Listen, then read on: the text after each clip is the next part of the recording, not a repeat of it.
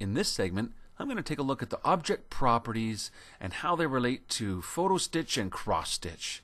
And so to do that, I need to start a new design, and I need to start with some artwork. So I'm going to choose from a file and just show that I can browse the folders of my computer, and I'll just move that over so everybody sees it. And I had made my own folder called Trevor's Designs, and inside of there I've got this image that I made of a heart, and I'm just going to say open. And I choose next, and it asks me now, do I want to open it as a backdrop? Do I want to convert it to embroidery automatically, or do I want to open it up as cross stitch or photo stitch? So I'm going to choose cross stitch and say next. And I have to choose the fabric that I want to embroider on, so I guess we'll just go with cotton and embroidery normal cotton and say next. And it shows me that there's 3 colors in my design. There's white, there's red, and there's black, and I can say finish. Now, basically, it's done. It's already converted it into cross stitch, but I'm going to go ahead and select that image and show that now if I look at my object properties, the other types of stitches, satin stitch, step, piping, applique, and net fill, they've been grayed out. And now it's my opportunity to work on the cross stitch, or for that matter, I can actually just quickly convert it over to photo stitch. So if you want to do photo stitch or cross stitch, now you have that option in the object properties. Now, when you do cross stitch, you have a few things that you're able to control. And I guess the first thing is the number of repeats and the cell size.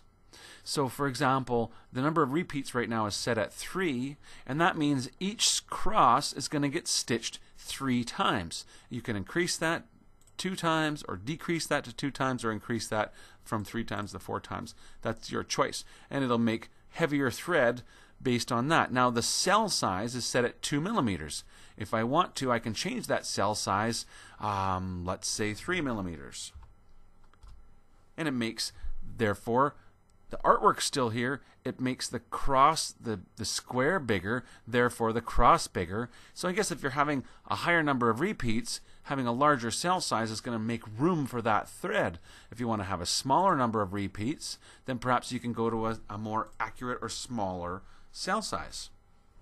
The more accurate your cell size, the more crosses you get, and the better it's going to turn out. Now, this is the background colors, and you can see here, I prepared this design so that it would only have 3 colors and not 15 million shades of red to make it easy for myself. But what I can do now, and I can show the same image if you want with a lot of shades, it just gets a little bit more difficult to see what you've got. But for example here, if I highlight over the white, it highlights all of the white in the design.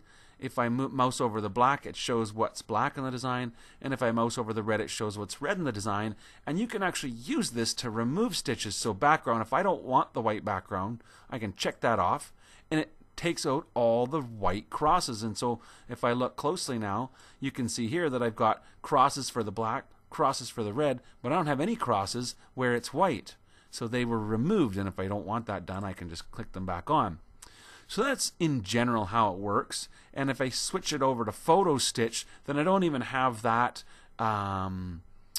choices for crosses. Now my controls are basically just to do with the width of the satin stitches and the satin stitch densities. So that's the black, and I can make modifications to that based upon the density and the width.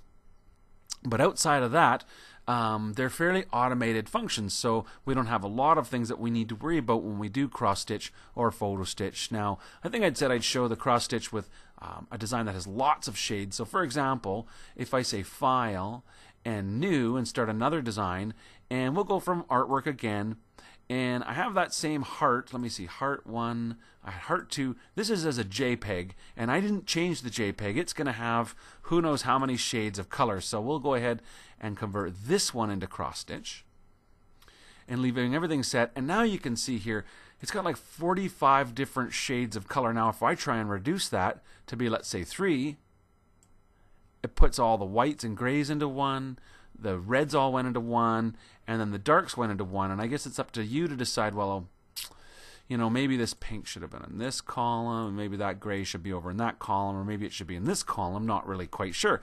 Anyway, so I've reduced it to be 3 colors, but I still have all of these shades are actually in the artwork.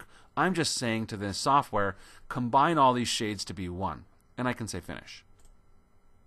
So it goes ahead and does that, but you'll notice now if I click on it, then in my background I do have all of the shades available.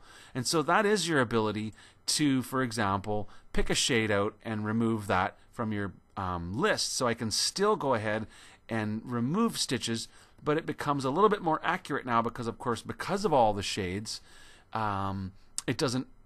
there's more choices of what I could remove or not remove from the design. So it becomes, I guess, a little bit fiddly because you're going to play a little bit with your artwork to get your shades just so that you can create the design how you want it. But that's, in general, this is how it works. You convert your JPEG or bitmap image into a cross stitch or photo stitch design, and then you're able to go ahead and influence that by these types of settings. So for cross stitch, you can control the number of repeats, the cell size, and include or not include different colors from your background. And with photo stitch, generally it's 4 colors, and you don't get to change that too much. You can see here the colors that have been chosen, but you do have the ability to control the width and the density of the satin stitches. So that's a little bit more about creating designs for cross stitch and photo stitch and how you can use the object properties to enhance those designs.